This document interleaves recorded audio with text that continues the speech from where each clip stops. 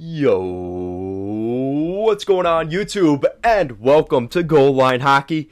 It's your boy Kevin Forte, and we are taking a look today at the Detroit Red Wings, who are going to miss the postseason once again. They have officially been eliminated from the 2022 Stanley Cup playoffs, so we'll be going over what went wrong for the Red Wings, what's the future look like for the Red Wings, and everything that kind of played into where we're at today. So we'll go over that. So the Detroit Red Wings, let's be honest, to start things off, they were in a tough division to begin with. You look at the four big teams that we talked about in the beginning of the year.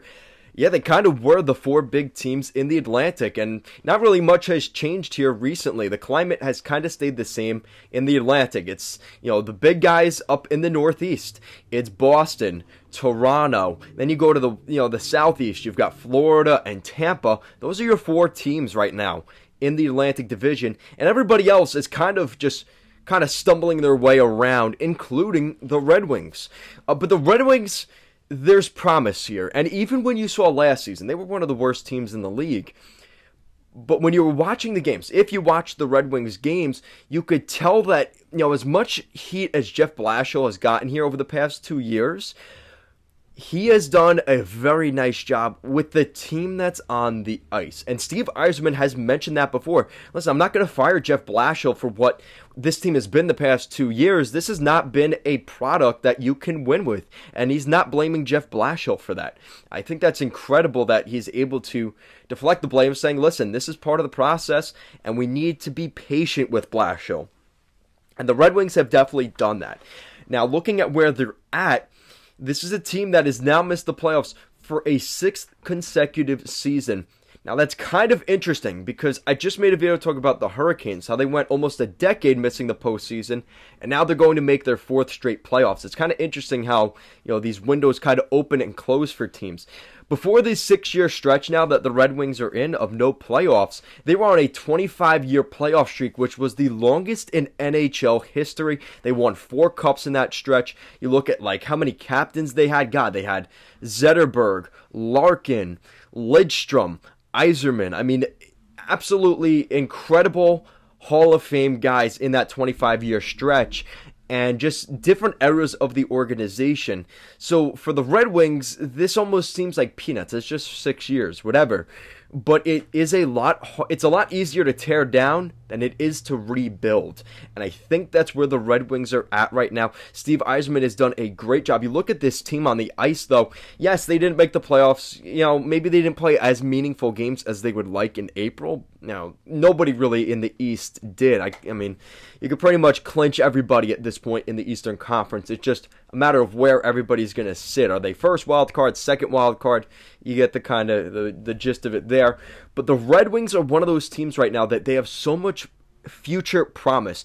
Alex Nedeljkovic has been incredible in his first season in Detroit. Carolina decided to let him go. Tom Dundon and the Hurricanes staff said, listen, we don't want to bring this guy back. He wants more money than we're willing to offer. Yzerman said, yeah, we're going to take that guy for a second and third or whatever they gave up. Something really cheap to acquire Nedeljkovic. And now they have a really good goalie there, at least for the time being, right, as a bridge goalie. Not to mention they have some of the rookies that came in. I mean, Lucas Raymond has been incredible. Probably going to win Rookie of the Year. And if it's not him, it's going to be the defenseman, Mo Seider, who was a kind of shocking pick back in 2019 for the Red Wings and wasn't supposed to be the guy that, was supposed to be picked at 6. He was supposed to be a mid to late first-round draft pick. And then in 2020, Lucas Raymond, Red Wings fans were furious. They did not get the Quebec kid from Rimouski, Alexis Lafreniere, who ended up being a Rangers draft pick. So they were very upset that they went from the first best odds to getting the first pick. They end up getting the 4th overall pick. They have a guy that has the potential to win Rookie of the Year. That is just incredible. And that shows you the depth of that draft class right now. You look at those guys, Byfield, Stützle, Lafreniere, all 3 of those guys picked ahead of Raymond.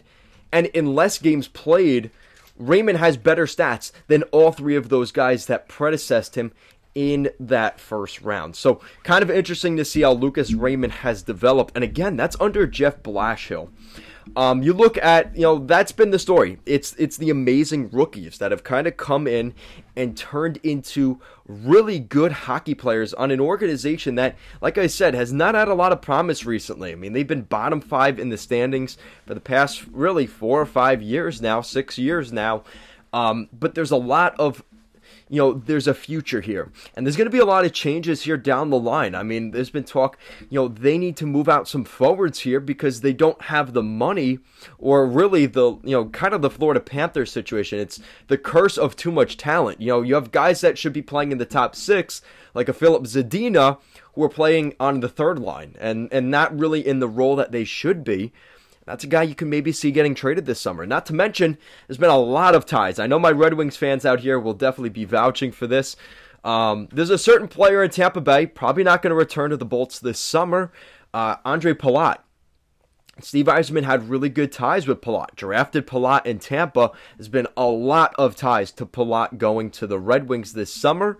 And I think that would be a really interesting move for the Red Wings. And I think that's something that you're kind of looking at going into the future. If there was a lock on a guy I could see going to Detroit this year, it is Andre Palat. I'm not saying it's a certain thing, but when it does happen, I'll just say I told you so. But as of now, the Red Wings, like I said, they're probably not going to do too much in terms of changes. Like overall, they have the core guys there.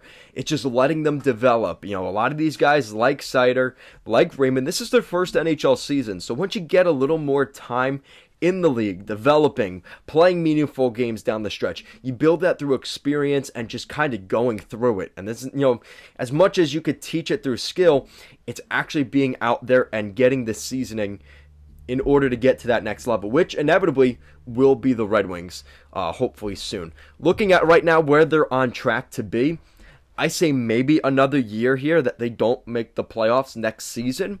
But I wouldn't be shocked if they made the playoffs next year. And the only reason I say that they probably won't make it is because a lot of it depends on what the teams around them do. Tampa, Toronto, Boston, in particular, those 3 teams, how are they going to look next year? Because if Boston loses Patrice Bergeron, if Toronto in the next 2 years loses Austin Matthews, if we start to see a shift in Tampa, maybe some of their guys starting to maybe retire at some point, right? Like you're looking at teams that, not that their window is closing, but there's a little bit of an opportunity for them to start to squeeze their way back into the playoff picture. Because right now, like I said in the beginning of the video, those are the 4 top teams by a large margin in the Atlantic.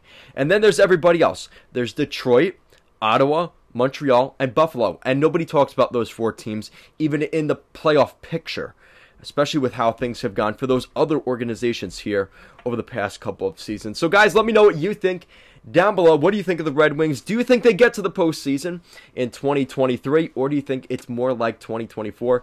Let me know down below. Guys, thank you so much for watching, and let's go Red Wings.